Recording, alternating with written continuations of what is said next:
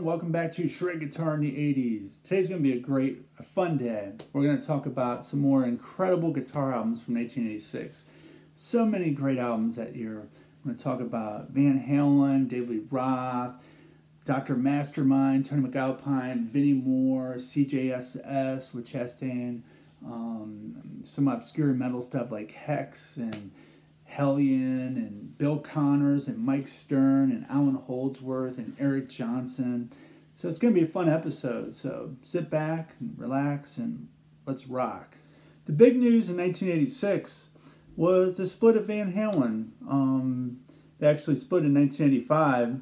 But 1986 you had dueling releases from Van Halen with Sammy Hagar replacing David Lee Roth, and David Lee Roth's solo album with the amazing band of Billy Sheehan, Steve Vai, and Gray Bissonette. And you that summer of '86 was kind of all about Van Halen and David Lee Roth. So let's start there. So you had David Lee Roth's Eat 'Em and Smile and Van Halen's 5150, and for some reason I don't know where I put my 5150 CD. I know where all my David Lee Roth era Van Halen CDs are. But I packed away some of my CDs, and I think that my Sammy Hagar era CDs got put in the box with them, with the others. But I do have the David Lee Roth album, which I just ordered again off eBay. I haven't even opened it yet. I really liked this album, the David Lee Roth album, when it came out. I thought it was pretty mind-blowing. I was a Steve Vai fan at the time. I actually had the album he did with Alcatraz. Steve first came onto my radar with Frank Zappa. I really didn't hear a lot of Zappa at that time, but I remember reading about him in Guitar Player magazine. And when he joined Alcatraz, I was really intrigued because I was a huge Yngwie fan, so I wanted to know who was replacing Yngwie in Alcatraz. And when I saw it with Steve, I thought it'd be cool to give it a listen. And I was pretty blown away by the Disturbing the Peace album. I thought that was an amazing album. Totally different than the Yngwie style, but totally unique. And Steve's a very unique player that really kind of created his own style and kind of took some of the Van Halen techniques and some of the Zappa stuff and all the different influences, kind of blended it all together in this kind of really cool, quirky, but deep kind of style. And when I heard the David Lee Roth album, I was blown away. I was actually a Talas Billy Sheehan fan, big time into Talas. And when I saw that they covered Shy Boy on here, I had to listen to it. Shy Boy was just amazing. The interplay between Billy and Steve was just amazing. And you could hear where Billy took that and did it with Mr. Big and kind of ran with it. But this album's really, I think, held up over the years. I actually streamed it and listened to it recently. I love Big Trouble. That's one of my favorite songs by the Dave era. I think that's the number one song. Ladies' Night in Buffalo is another great song. Yankee Rose, the hit single, I think it's a great track. That's Life. I'm a Sinatra fan, so you gotta love Dave's version of That's Life. But I'm just a David Lee Roth fan in general. I much prefer the Dave era over the Sammy era, although I was a definite fan of Van Halen of any incarnation. Eddie Van Halen was one of my all-time favorite players. But I tended, at the time, I think I listened to them both pretty equally, 5150 and Eat 'Em and Smile. Although 5150 is incredible. The song 5150 is one of the best, I think, Eddie's compositions along with solos he's ever put down. I like Inside. That's a cool ending track. There's just a lot of tracks on that album that are great. I wasn't really a huge fan of some of the ballads. You know, Dreams was okay. It never really did a lot for me. Nice guitar solo. When Love Walks In was a cool song, but some of that sounds a little dated to me now, to be honest with you, where I throw in the old Van Halen before that with Dave singing. You know, in the Cradle Will Rock, that will sound amazing and fresh 100 years from now. But why can't this be love? I don't know. For some reason, I just don't go to that era of Van Halen very much, although I'm, like I said, a huge Van Halen fan. But the Sammy era, I think, hasn't held up for me nearly as much as the Dave. The Dave era always will be like my #1 stuff. I mean, Eddie and Van Halen are definitely one of my all-time favorite bands. The Dave years, some of the best music ever, best rock music ever. I put it up there in the upper echelon. 1986 was the year the Shrapnel Records took off. I mean, you had all sorts of amazing releases. I thought I would start with this one, Dr. Mastermind, the amazing Dr. Mastermind. With Kurt James, the underrated underground Kurt James. He's just an amazing player. I actually got off eBay a few years ago some of Kurt James's solo stuff, and it's just amazing. I mean, he can play like, it sounds, kind of reminds me of like Tony Williams era Holdsworth lines, kind of mixed in with some Yngwie stuff and some Hendrix. I mean, Kurt is really an underrated player. I'm not sure why he's flown under the radar so much. I mean, you know, a lot of people have never heard of Kurt James. He's like one of the greatest guitar players that nobody's ever heard of. It's kind of sad in a way. I think the guy should be massive. His playing on Dr. Mastermind was incredible. He actually replaced Yngwie and Steeler, and then went on to join Dr. Mastermind. And I think he was the original guitar player and Driver, the band Project Driver. But overall, you know, what can I say about Dr. Mastermind? Just some great power metal, American power metal with the amazing Dean Castronova on drums, who would go on to have just an amazing career. I remember me and my drummer friend Breeze would sit around and just listen to these drum fills that Dean Castronova would do and just be in awe just how tight they were. Dean was just an amazing player back then and probably still is. I haven't heard him in years, but yeah, great stuff. Dr. Mastermind. Can't go wrong. Check it out. Kurt James, underground guitar hero. One of the biggest guitar moments for me was when Tony Macalpine released Edge of Insanity, which I'm going to do a feature on soon. Just an incredible album. You know, in the back you have the amazing Kramer pastries playing. You can see his PV Classic amp up there. He used an MXR Distortion Plus into it. But being an Yngwie fan, when I heard this, it almost had that Randy Rhoads tone, playing kind of like that neoclassical style with fast picking and legato. And it was right up my alley. I just loved this album, and I still love it. It's probably one of my top 5 instrumental albums of all time. If I had to rank my 5 favorite rock instrumental albums, which I'll do in the future, this would definitely be on it, along with Mind's Eye and David T. Chastain's instrumental variations and Yngwie's Rising Force. I consider that instrumental, even though there's a couple of vocal tracks. But this album is just amazing. Wheel of Fortune, The Stranger. Used to jam that with the band. The cool unaccompanied guitar solo, Quarter to Midnight. I always find it funny. They said live guitar solo, but to me it sounded like the audience was just, you know, added to a studio track. I could be wrong, but I think that's probably what happened. It sounds like that to me anyway, because it sounds like he's playing in front of 100,000 people, and I don't think he was that popular at the time or that known with his debut. But amazing solo nonetheless. Amazing album. Just Empire in the Sky. The Witch and the Priest, one of my favorite songs ever. I just love The Witch and the Priest. What more can I say? The Raven, cool kind of Al Di Meola muting. Cool piano piece by Chopin. Yes, Tony Macalpine's Edge of Insanity. Just a classic from 1986. He also had the debut from the amazing Vinnie Moore. I mean, what a combination. Vinnie Moore and Tony Macalpine. With In Control and Daydream, Saved by a Miracle, Hero Without Honor, Shadows of Yesterday. You know, Vinnie Moore is just definitely one of my all-time favorites and the man.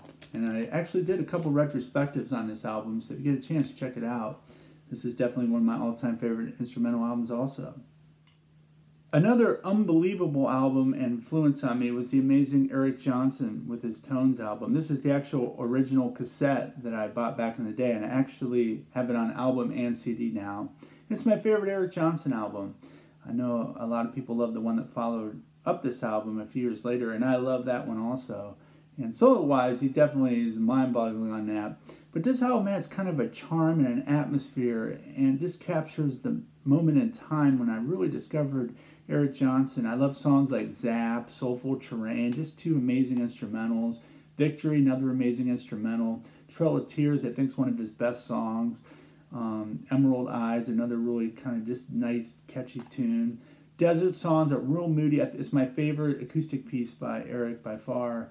You know, with his amazing descending fluid pentatonic scales and Clapton-y kind of woody tone, bends.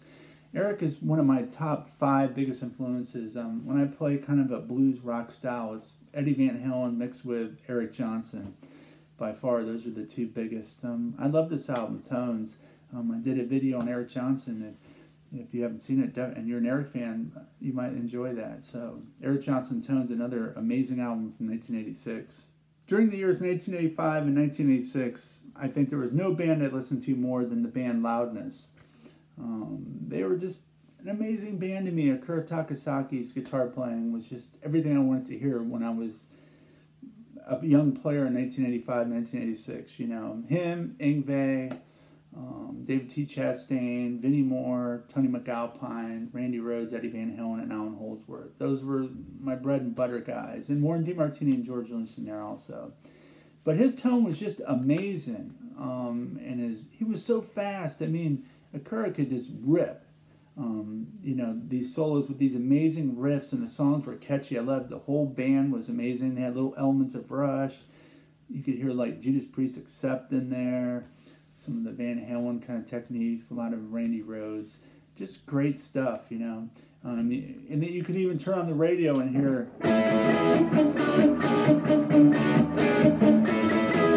you know, Let It Go was blasting on the radio in '86 and all over MTV. Maybe not as much as it should have been, but I definitely caught it on there. But this live album is really cool. It has songs from Disillusion, Thunder in the East, and Lightning Strikes, their album from 1986, which is an amazing album. It also has some earlier songs. But I picked this live album because it's a great capsule. This was available only at Import at the time.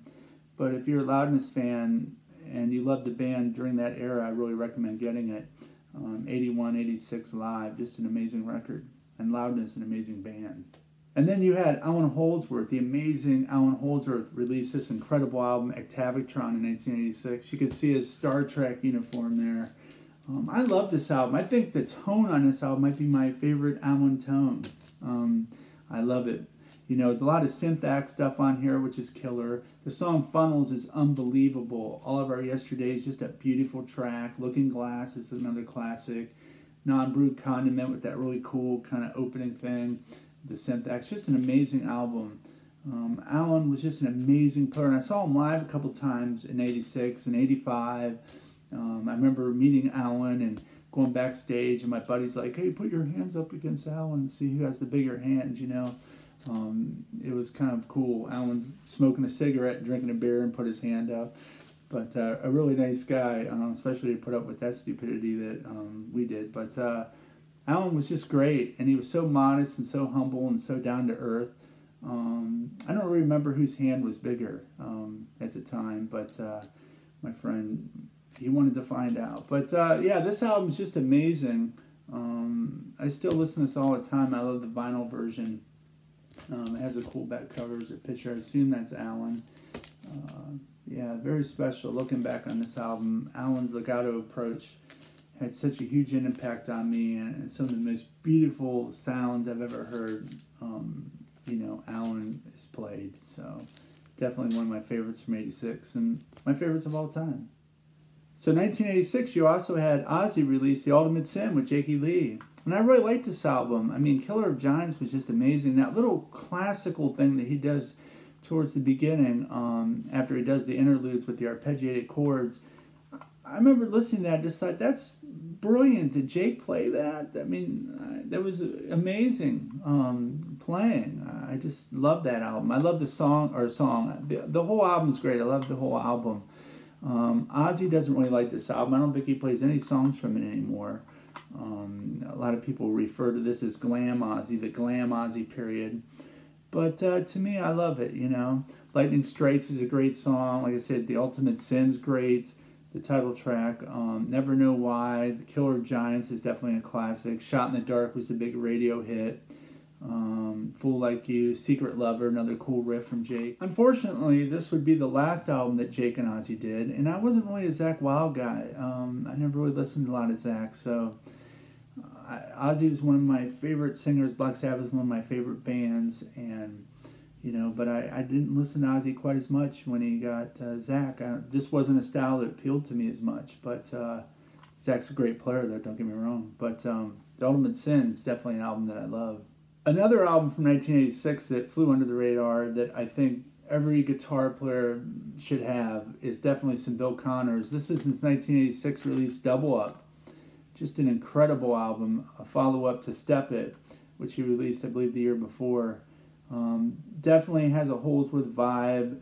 Bill at the time said he was listening to a lot of the Police, and a lot of his chord work was influenced by the Police, and he was listening to a lot of John Coltrane, and he had that Clapton feel, and that's where he came up with the legato kind of sound, and that could be, but when I hear it, I hear it on Holdsworth, so who knows, but I don't really care where he got it from, because this album is so accessible and so wonderful. The playing's so amazing. Tom Kennedy and Kim Plainfield, just amazing on this album. The tracks, his legato approach is such an influence on me too.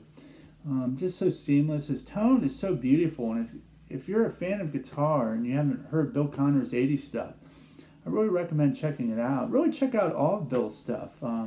It was just amazing. He also had incredible albums that he put out, some acoustic albums right before this, the stuff he did with Chick, and then he would return with more of a straight-ahead jazz album. But Bill Connors definitely an underrated player, and this is definitely one of my favorite albums from 1986. Bill Connors' Double Up, one to have. And then you have the two releases from Chastain, and if you watch this channel, you know I'm a Chastain fan. And I did a review on these both, and I won't talk about these too much today because I'm doing a special episode on David T. Chastain within the next month or so. It's going to be very long, and I'm experimenting with tablature now. I'm going to have solos, complete solos from David T. Chastain tabbed out. I'm going to break down his style, and it's going to be a long video, and I'm going to do this time to time on some of my favorite players, especially ones that I feel haven't been covered by as many people, like Dave. These two albums were just brilliant. I love them both very, very much. You know, World Gone Mad and Praise the Loud are just brilliant, brilliant albums. So you'll be hearing me talk more about Dave, and I really look forward to doing this video. I've been taking a lot of time and transcribing a lot of Dave's stuff, so it's going to be really cool. Another album that blew my mind in 1986 was Mike Stern's debut. This album is just incredible. Mike Stern's one of those players like Eric Johnson and them that had a huge influence on me. At the time, I could play kind of slow and I could play fast, but my medium speed sucked. I didn't have that where I could just cruise 16th notes, you know, from like 110 to 140 and just cruise it and just improvise and create. And Mike was the guy that really influenced me to get that down. And my technique's a little different when I'm playing the medium tempos. When I'm playing like that, it's a little more rotational. When I get into the really fast stuff, it's a little more elbow. But this album, just brilliant playing. Jaco Pastorius is on it. I mean, what else can you say? Mike Stern and Jaco together. It's actually produced by Herman Bullock, a really good player from that, you know, just an amazing player from that era also that I was a fan of. But the songs in here, Upside Downside, Little Shoes, The Incredible Mood Swings, After You. Every song on here is brilliant. The writing's brilliant. The playing's just incredible. His tone and his lines. I'm just a huge Mike Stern fan too, and he's really had a huge impact on my playing. His melodic minor ideas, all that I've incorporated. And this is one of my favorite Mike Stern albums. The mood on this is incredible. I've heard Sean do a couple covers from this album, Upside Downside, Mood Swings. They were just mind-blowing also. Great writing. Mike Stern's one of the best, and this is definitely one of the best from 1986. I mean, 1986, what a year for guitar playing. There were also a couple underground metal albums that I was really into in 1986. One of them was from the band Hellion with the guitar player Chet Thompson, I believe his name was, and he did this like guitar solo where he held it upside down and played this classical thing. But he's a great kind of fiery player in the Randy Rhoads tradition. I believe he might have taken lessons from Randy.